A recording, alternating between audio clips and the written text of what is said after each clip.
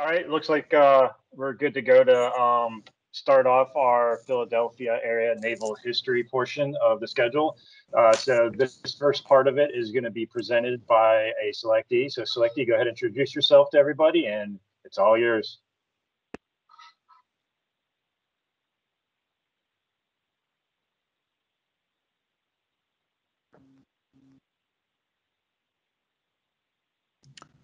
Copy. Good evening, genuine Master Chiefs, genuine Senior Chiefs, genuine Chiefs, and fellow selects of the Big J CPO Heritage Academy. I am AWOC Select Bill Drohan, and tonight I'll be presenting on naval history and its ties to Philadelphia. I'm going to start with a 6-minute video that'll lay the foundation for my presentation.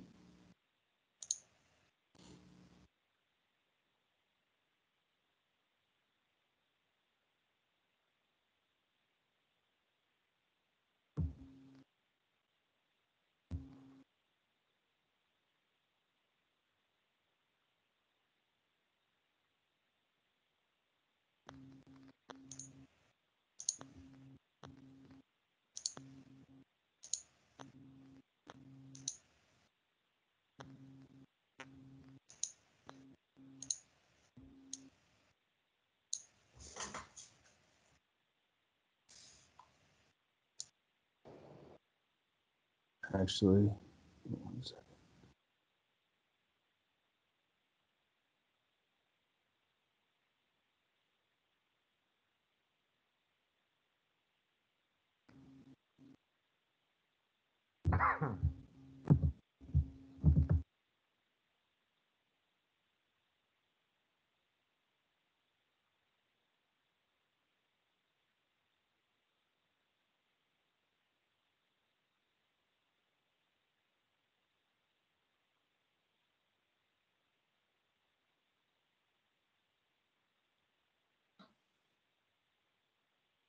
If you need a little time to get it reset up, I can. Well, so play now our... it's.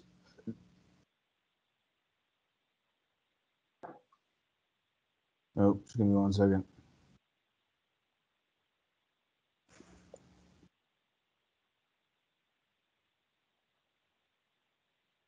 It's okay. I'm going to play the Independent Seaport Museum and the CPO exhibit as you get that sorted out in the back, and then that way we'll circle back to you. All right. Sounds good.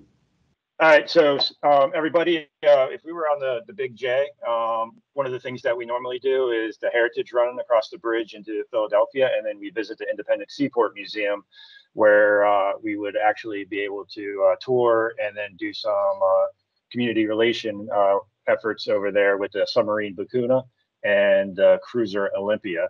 So one of the things that we're going to show you is a brief virtual tour of both those ships. And then we're going to show you a video that we have put together for the CPO exhibit, which is back on the USS New Jersey.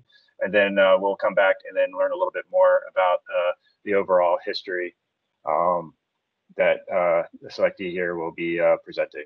So I'm going to do this. Some of these some of these audio on these videos are a little quiet because they were recording outside without professional microphones. So I'm going to turn it up, but it still might be kind of hard to hear. So just warning there.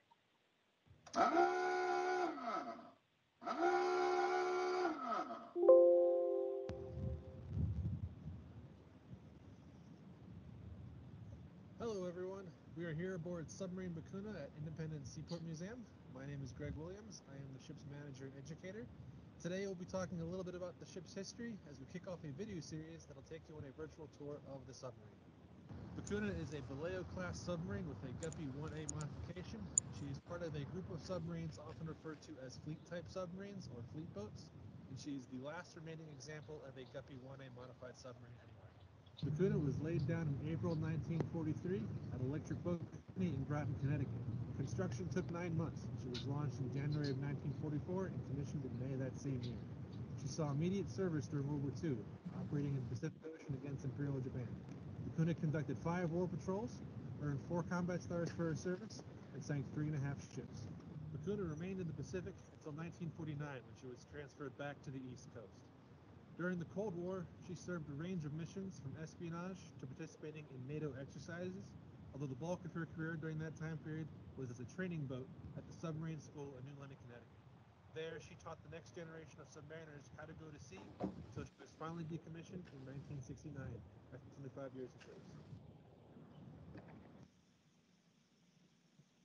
Hey everyone, we hope you enjoyed this video. If you did, give it a like, maybe share it, and then drop down to the comments and suggest further topics you'd like us to cover in these kinds of things in the future. Thanks for watching. We'll see you next time.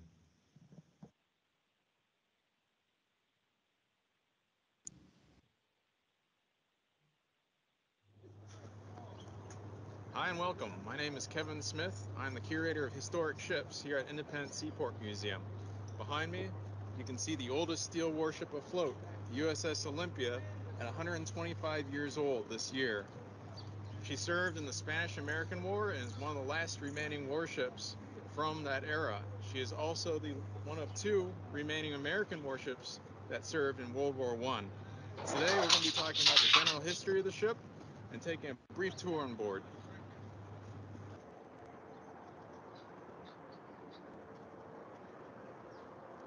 So the cruiser Olympia has a really unique and interesting history where she actually served the United States Navy from 1895 to 1922. So that means she was part of the Spanish-American War of 1898, and she was also in World War I from about 1915 to 1918. In the Spanish-American War, that's where she became most famous under Admiral George Dewey at the Battle of Manila Bay in 1898. At the Battle of Manila Bay, the United States first flexed its muscles with these new steel warships. We came into the fight and we won it within 6 hours and essentially took control of the Philippines. This proved to the rest of the world, all the big empires of the day in Europe and in England, that the United States was finally ready to become a world power. We started branching out into the rest of the world from there, and we officially became, as we know today, a superpower from the ship and from its efforts in the Philippines in the Spanish-American War. In 1900, the Olympia went through a major refit where she got modernized to modern specifications. This included a lot of new electrical upgrades, upgrades to fire control, and preparing to add wireless radio aboard.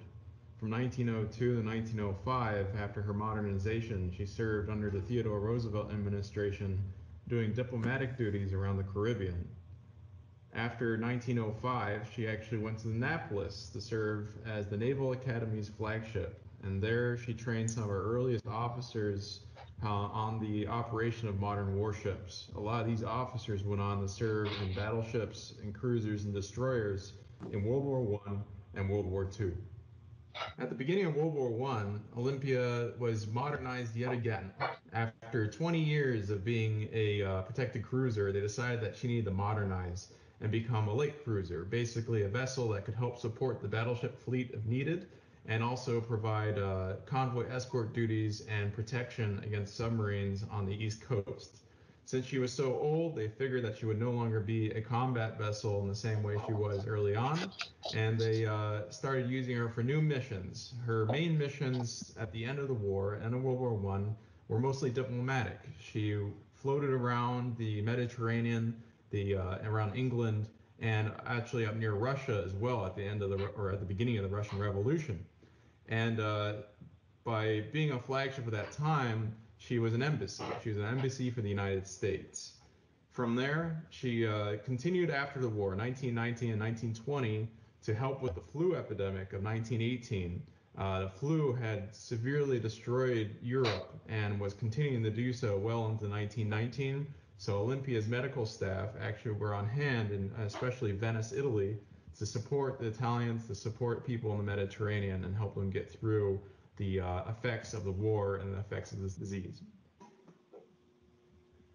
Olympia's last mission was to bring home the unknown soldier of World War I.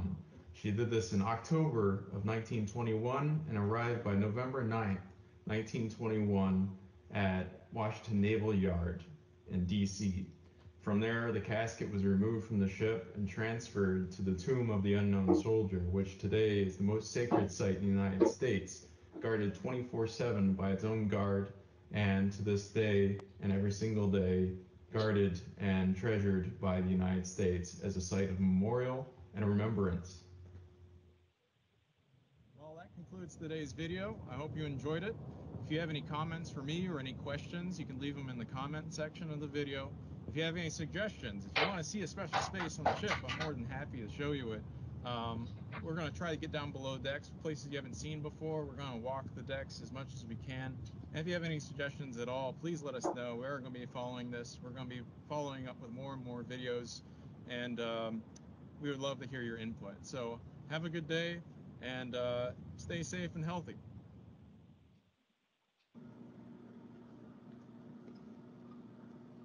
Hi, welcome to the Battleship New Jersey CPO Exhibit. I'm Senior Chief Jason Baldwin, and I'd like to welcome you today to our beloved CPO Exhibit.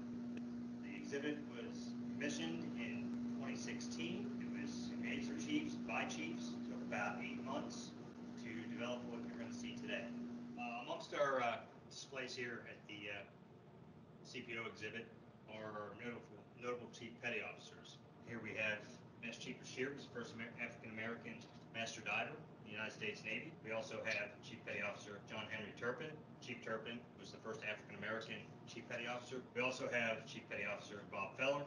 Bob Feller put his Major League Baseball career on hold to serve in combat during World War II as a gun captain. We have Chief Petty Officer Chris Kyle, that's the highest kill rate of any American sniper in history. We have Master Chief Anna Durvartanian, who is the first female Master Chief Petty Officer. We have here Chief Petty Officer Linda Oldhorn Purdy, who is from the Crow Nation, one of the first Native American Chief Petty Officers. Of course, we have our youngest Chief Petty Officer, Diego Enrique Santiago. He was battling lung cancer terminally, and his biggest wish was to become a Chief Petty Officer, so he was pinned and sadly passed away in 2006. And we have Chief Petty Officer Loretta Perfectus Walsh, who was the first female Chief Petty Officer, native of Philadelphia, Pennsylvania. She's buried nearby in St. Patrick's Cemetery in Holy Farm. Hi, welcome to the Battleship New Jersey. Again, we're in the CPO exhibit. I'm Master Chief Josh Mangum. Here we have our panel on Loretta Perfectus Walsh. So she was a naval reservist. She was the first woman to enlist in the Navy and was the first to enlist in a non-nurse occupation. On this panel, you'll see some younger photos of her. You'll see 2 local Senior Chief Petty Officers who are performing a wreath-laying memorial ceremony at the cemetery where she's buried in Oliphant, PA. You also will see her enlistment contract, and we actually have some of the first models for Navy female enlisted uniforms. Here we have the rating badge, the boatswain knot, and the service stripes, all from the same set, from the same time period. Another aspect of the Big J CPO exhibit, in the Division Chief's office, we have a young sailor who's getting guidance from Chief Petty Officer, and also had the Egg Division. And inside the Division Chief's office, there is a portrait of ETC Michael Wayne Gorczynski. Chief Gorczynski was serving aboard the USS New Jersey in 1980. Chief Gorczynski was killed during the barracks bombings on October 23rd, 1983.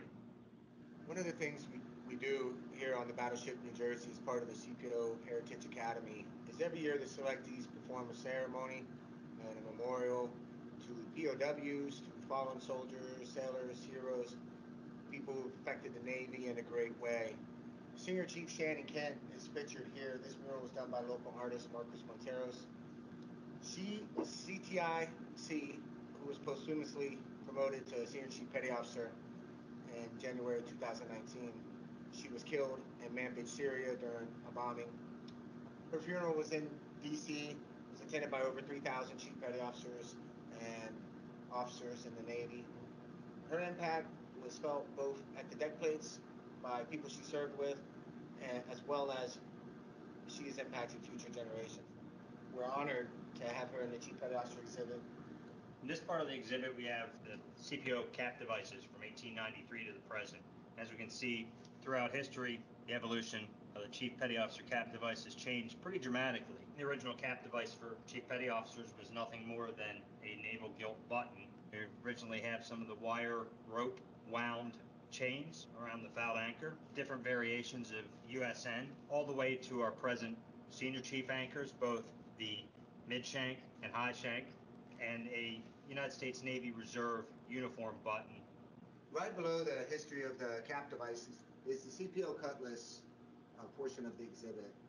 Within there, we have a description of the cutlass. And one of the interesting things here is you see the female CPO cutlass was donated by Senior Chief HMCS Sherry Snaza, who was married to Greg Snaza, who's a CMC out of Norfolk, and who passed away a few years prior to our establishing the exhibit. You'll actually see a picture of the Snaza family, which we put in there. We wanted to honor Greg and Sherry, one for their service, two in his memory, and three because she was a part donated a lot of uniform items to our exhibit. So now you see HMCS Sherry Snaza's dinner dress blue CPO female uniform. This is actually her ribbon rack, her warfare devices, her cummerbund, top to bottom. This is her uniform, and of course she has a combination cover, which a lot of our female chief petty officers and female sailors who served for more than 5-10 years had a lot of honor wearing that cover, and so we made sure we had that here in the exhibit as well. Amongst the uniforms we have displayed here in the Chief Petty Officers exhibit is a pair of aviation winter greens from World War II. During World War II, due to the high volume of qualified personnel that were needed for the war effort, there were two types of Chief Petty Officers. One was acting Chief Petty Officers, and the other ones were permanent appointments. Aviation machinist mate John Carrick was actually a PBY flight engineer, and he was a temporary appointed chief due to his background in aviation prior to the war. Okay, welcome to the Wall of Honor within the Chief Petty Officer Exhibit Mess. So the Wall of Honor, it covers Chief Petty Officers who have been awarded the Medal of Honor since 1898 to present. There are the four Navy divers who rescued the sailors from the Squalus. There's Floyd Bennett, who Floyd Bennett Field in New York is named after him, who performed the flight to the North Pole for the first time. So there are many ships named for Chief Petty Officers, the most famous obviously the USS Chief. There's also the USS Stephen, McFall, John Fenn, James E. Williams, the Hill, the Truett, and of course the Delbert Black. When we first designed the CPO exhibit here on the Battleship New Jersey, we wanted to go with the timeline of the Chief Petty Officer from the inception of the Chief Petty Officer rank, starting with 1893 with Navy Regulation Circular Number 1 through the early war periods that encompass the first time Chief Petty Officers went to war in 1898 during the Spanish-American War, through the interwar periods of 1913 through the 1922, and again the mid-20s up until World War II, and World War II to present. Here in front of you now we have the USS Squalus, as well as a tribute to our Navy divers. You'll see on the left we have a representative helmet that Carl Bashir would have worn.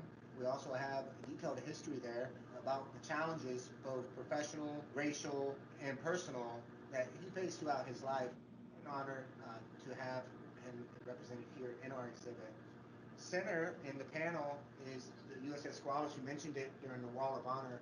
As you'll get close-ups, you'll see the dive bell that they actually had to go down in, 2 men at a time, to rescue upwards of 23 sailors from the submarine. They went up and down over 20 hours, alternating between each other, and as a result, were awarded the Medal of Honor. And in another special part of our exhibit here is Master Diver Rebecca Jones. She's one of the first female Master Divers and graduated top of her class in dive school. So she sent us her dive boots, her coin, her flippers, her dive suit and goggles, and her dive knife, as well as a t-shirt from her mess and her retirement ceremony program. One of our displays here at the exhibit is our CPO charge book. Now the charge book is here on display, and any Chief Petty Officer, past or present, can sign the charge book while visiting the exhibit. On the front of the vessel, we have here our CPO exhibit coin, which is made from teak from the decking of the Battleship New Jersey, along with our encampment coin and inaugural exhibit coin. As we see inside the vessel, two frame numbers that are on the coin, one of which is the actual space that the exhibit is in, and the other is the actual Chief's Mess on the Battleship New Jersey. This concludes your tour of the Battleship New Jersey CPO exhibit. We hope that you learned something, that you got to see what the power of the mess coming together can do in a very short amount of time, and that you got in touch with some of our legacy, some of our heritage, as it feeds our future. The exhibit was built by CPOs and Chief Selects at a request of the battleship's director. And those relationships that were built over time with the ship and with the local messes is what has established this event that you're a part of today.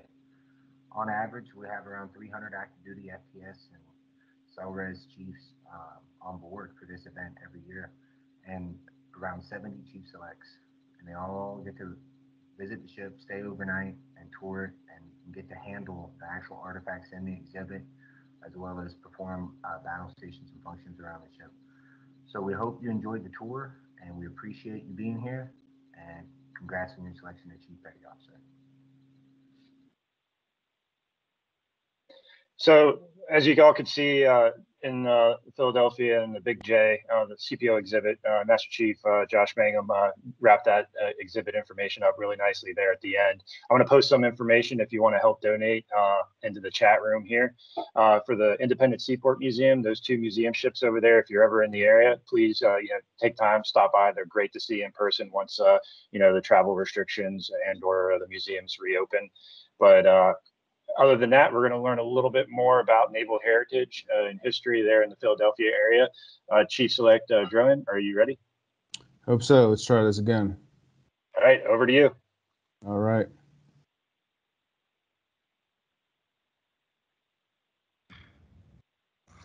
All right, we're going to start with the video.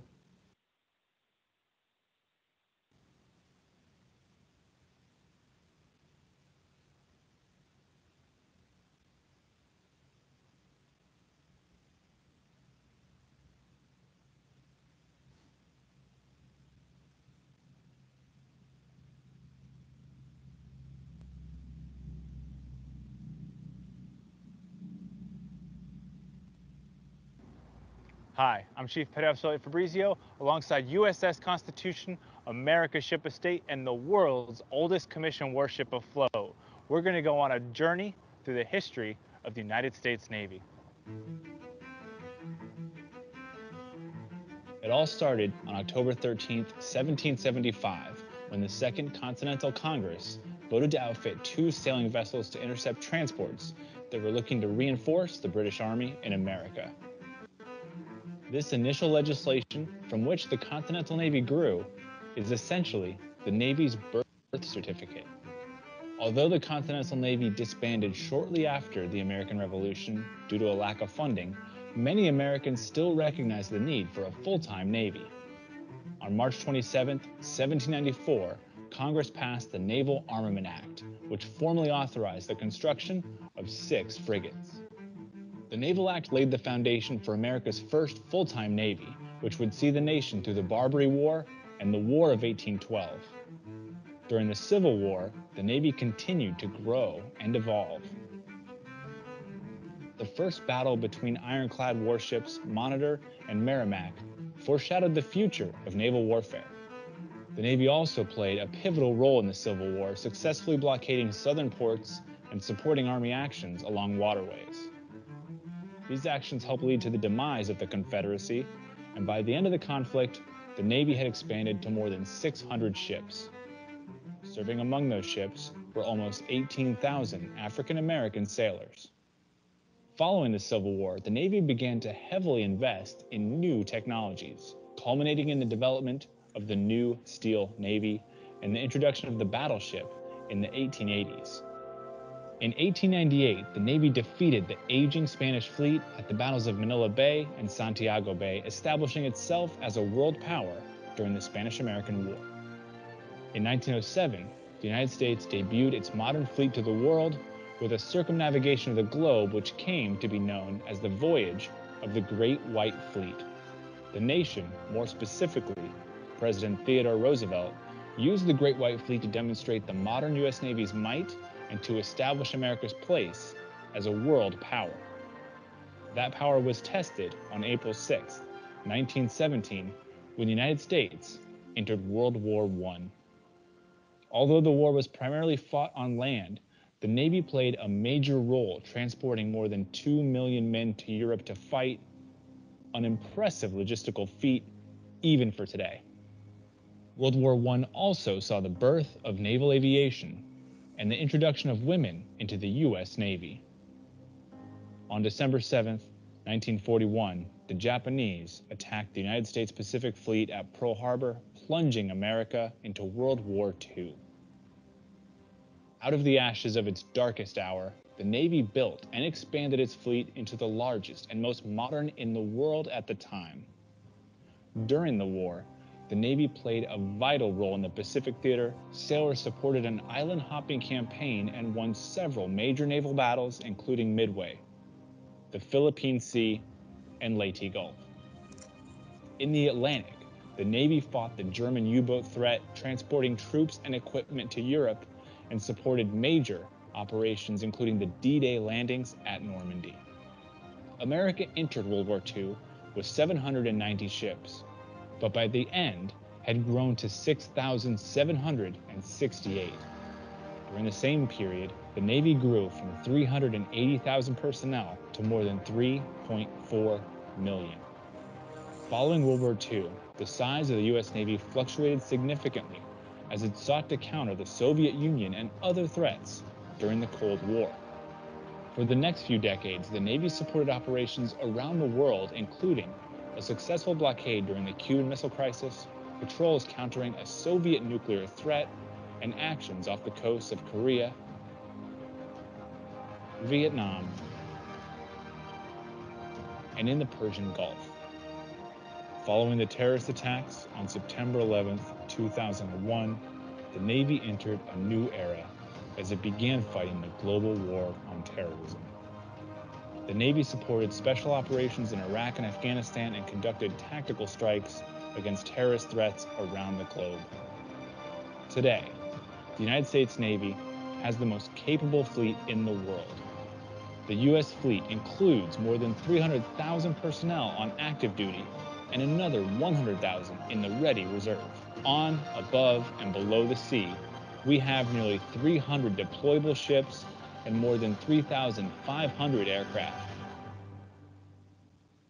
From the seafloor to space, from the blue water to the littorals, and in the information domain, America's Navy will continue to promote American prosperity, deter aggression, protect the nation, and when necessary, conduct prompt and sustained combat operations at sea and ashore to defeat any enemy. Since 1775, today's U.S. Navy sailors continue a proud heritage of maritime dominance.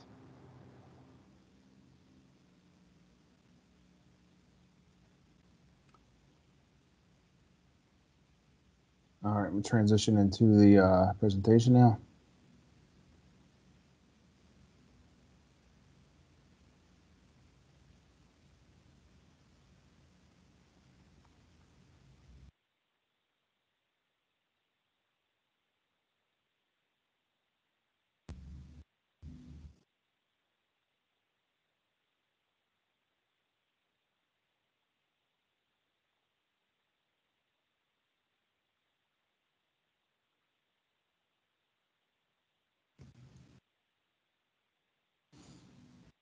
All right, can we see the presentation? Everything looks good?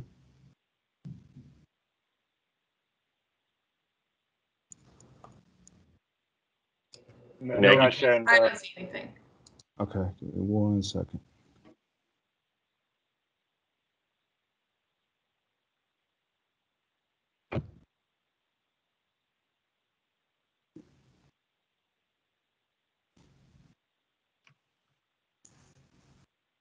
All right, how about now? You're good. We got it. Good to go. All right, here we go. So again, naval history and its ties to Philadelphia. I tried to get us caught up here. Chief Select Drohan out of Knoxport, Dixon, New Jersey, also a Philadelphia native. So here's the references I used for my presentation. This is also uploaded into the Fantail file as well.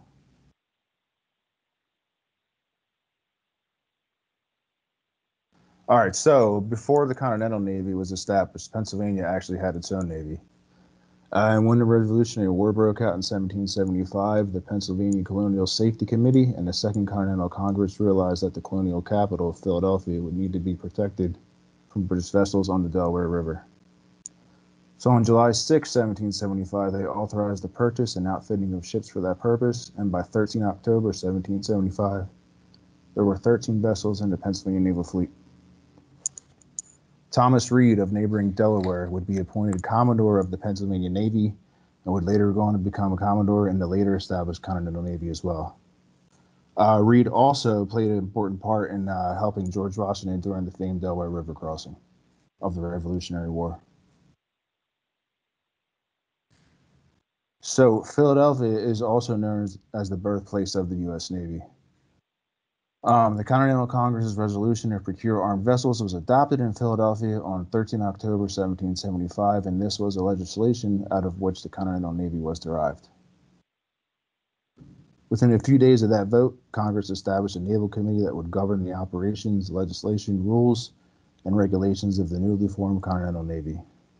First 4 vessels of the newly formed Continental Navy were also built in Philadelphia, and Philadelphia was also the first place Congress would lease land to support the newly formed Continental Navy, and this was the beginnings of the Navy Yard, which we'll touch on in more detail later. All right, anybody know who this gentleman here is? Or have they ever been to this statue? I can't call on anybody, so somebody fire off if they know. If not, I'm going to move on. This is Commodore John Barry, known as one of the fathers of the American Navy. So Commodore Barry was one of the lesser-known heroes of the American Revolution, whose accomplishments are often overshadowed by those of his commander, John Paul Jones. But he would go on to become known as the father of the American Navy, and these words are actually inscribed on a bronze tablet at the bottom of his statue. He was born in Ireland but relocated to Philadelphia at the age of 15. As a young boy, Barry admired his uncle, who was a merchant ship captain, and the young Commodore Barry determined early on that he was destined for a life at sea. Big John, as he was known, was well regarded by the people of Philadelphia and respected as a reliable and expert merchant seaman with a personable nature.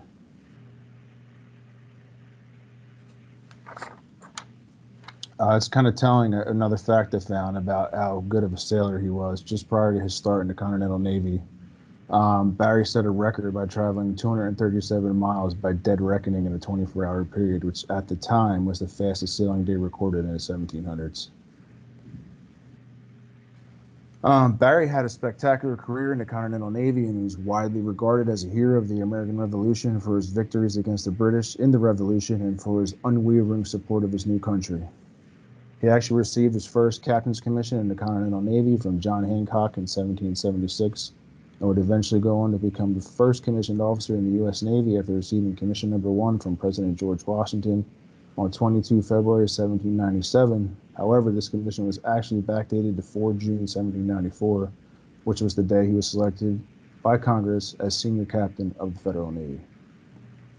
So the title Commodore didn't exist in the Federal Navy at the time, but Barry would hold the courtesy title of Commodore until his retirement in 1801, and would actually remain the head of the U.S. Navy until his death in September of 1803. Commodore Barry has had a total of 4 U.S. Navy ships named in his honor, the most recent being the currently active USS Barry DDG-52, homeported in Yokosuka, Japan. All right, so in addition to the Navy, Philadelphia is known as the birthplace of the country, and this is where the Constitution was written and signed. So in addition to being the birthplace of the Navy, the Founding Fathers met in Philadelphia for the Constitutional Convention at the Pennsylvania State House, which is now known as Independence Hall. This is also where the statue of Commodore Barry happens to reside. And that was the slide we saw earlier. The statue is actually on the south side of Independence Hall. Although the Constitution was signed at the conclusion of the convention on September 17, 1787, it did not actually become the official framework of our government until it was ratified on 21 June 1788. So something else I learned about the Constitution and the Navy is the only branch of service identified where Congress has a responsibility, or had a responsibility, not the authority, to provide and maintain a Navy. Article 1, Section 8, Clause 13 states that Congress is to provide and maintain a Navy. So, another milestone occurred in Philadelphia was the Naval Armament Act, also known as the Naval Act of 1794, and was adopted on 27 March 1794, and authorized the purchase of the original 6 frigates of the newly formed standing Navy at a cost of $688,888. The reason for the Naval Armament Act was that Congress recognized the need for a standing Navy after U.S. merchant shipping was being harassed and captured at will with no recourse by pirates. Additionally, Congress had to meet their responsibility to provide and maintain a Navy in accordance with the Constitution. Design of these ships was charged to another gentleman who was also known as one of the fathers of our Navy, Joshua Humphreys, who was a resident of nearby Haverford, PA, a suburb located just outside of Philadelphia. Humphreys was lauded as a shipbuilder and at the time was recognized as the nation's foremost naval architect. All right, so now we're going to move on into the Navy Yard. This is actually a shot of the Navy Yard from 1955. So, Philadelphia Navy Yard and its history, dating back to the founding of our country in 1776, actually, Continental Congress leased land along Philadelphia's Front Street docks to support naval defense. And the first 6 frigates authorized under the Naval Act were built in the same area that would eventually be known as Southwark Yard. Naval operations continued at Southwark Yard until the Navy's need had outgrown the area and the city of Philadelphia sold the 923-acre League Island area to the government for the whopping sum of $1 in 1868, and the Navy would shift operations there in 1871. League Island would eventually become the Navy Yard and would play an important role in shipbuilding and repair for the Navy. It reached its peak during World War II when it built 53 ships and repaired another 574. Interestingly enough, the USS New Jersey and its sister ship, the USS Wisconsin, were built there, and the last ship built at the Navy Yard was the USS Blue Ridge LCC-19 in 1967. The Navy Yard would actually continue the operations as an installation until its closure in 1996. So we saw this in yesterday's video. This is the Big J being launched exactly 1 year later after Pearl Harbor attacks.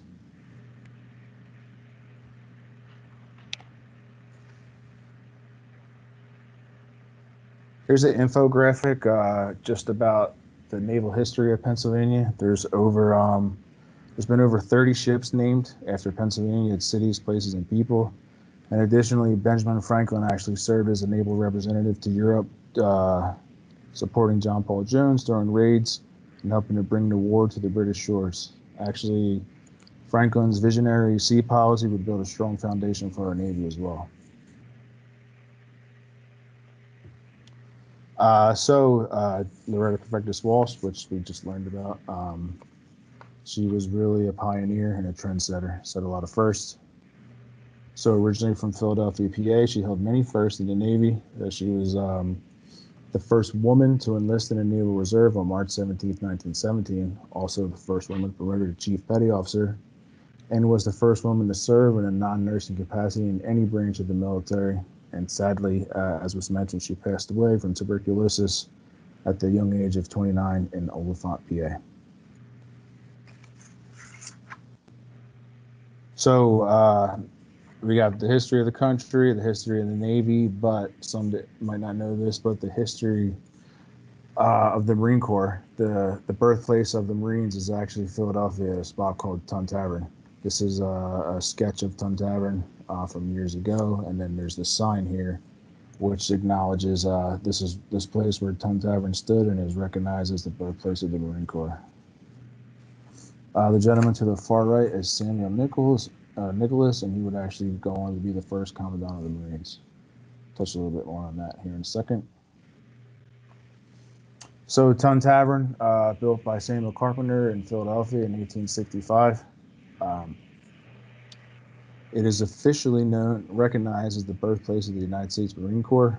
It was a popular meeting place for many notable groups back then, such as Benjamin Franklin, Thomas Jefferson, and President George Washington.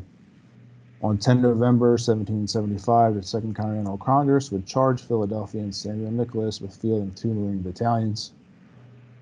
Nicholas would appoint the proprietor at the time, Robert Mullen, as chief Marine recruiter, and Mullen would lure recruits to Tun Tavern with cold beer and the excitement of serving in the newly formed Marines.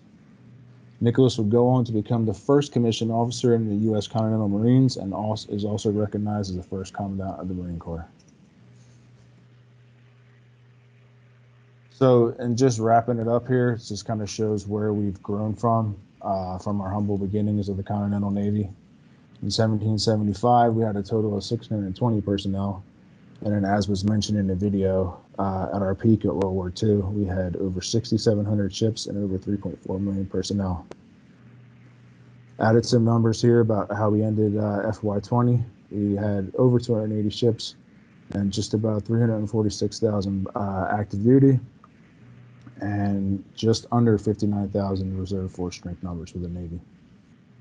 So we were tiny, huge, and then we kind of come back down some, but we're staying strong. So that's it. That concludes my brief. Any pearls of wisdom from the genuine chiefs, senior chiefs, or master chiefs out there you care to share with us, or any questions or feedback for me? Hey, Select. Thank you for the training you provided us. Okay. At this juncture, due to time constraints, we're gonna move over to Chief Michelle. You wanted to do a quick brief before the charge book training. Our charge book team does their quick brief, and we transition over to charge book committee.